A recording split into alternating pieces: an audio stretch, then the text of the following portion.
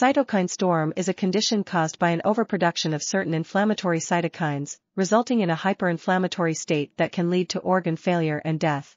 This condition was first observed in patients undergoing bone marrow transplants, but it has since been linked to various other diseases, including sepsis, autoimmunity, and coronavirus disease 2019, COVID-19.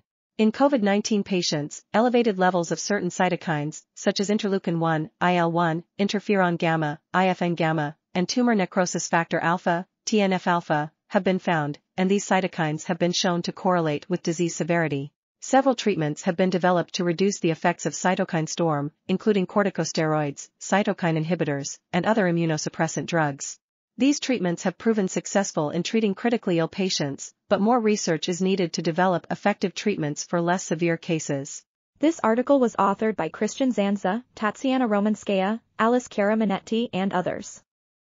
We are RTCLTV, links in the description below.